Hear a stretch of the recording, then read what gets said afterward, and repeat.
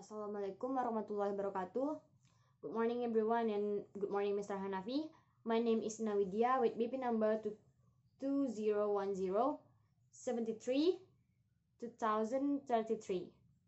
Alright, in this video I will explain my understanding about compulsory reading 1 and 2 topic 5 in second language acquisition class.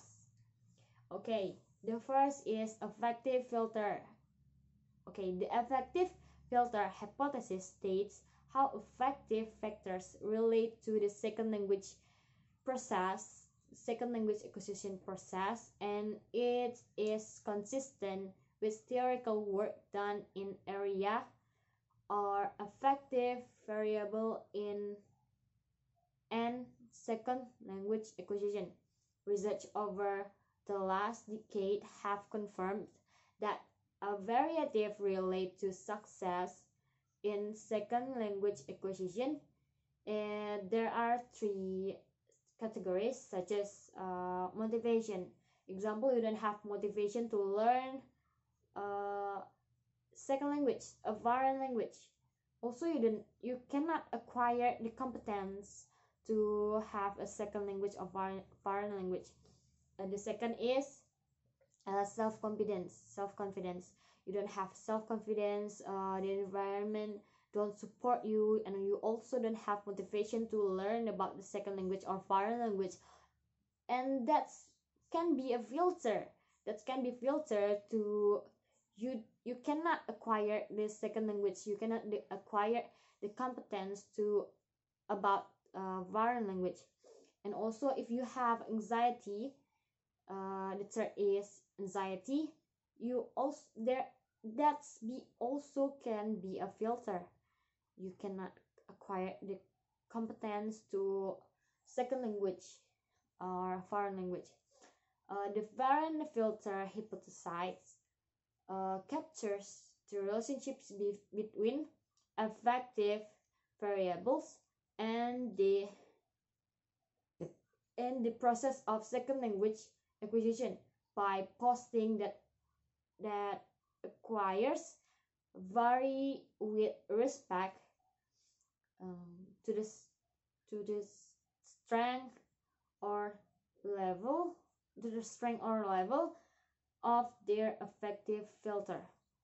Okay, the example like this one. This is, you will input new language you will learn, and this is a B filter that I mentioned before, like motivation, self-confidence, and anxiety. That's a B filter, and you cannot have language acquisition device, and also you cannot acquire the competence like this one. Okay, the next one is the role of consciousness in second language learning. The role of consciousness in second language learning is also probably necessary in order to resolve a number of otherwise intractable issues in second language learning, in second language acquisition learning. Language influences consciousness also in the sense that it's historically evolved forms, specific nature like semantically and syntactically, and those thought the differentiates in his acquisition learning. In his acquisition learning hypothesis suggests that language learning is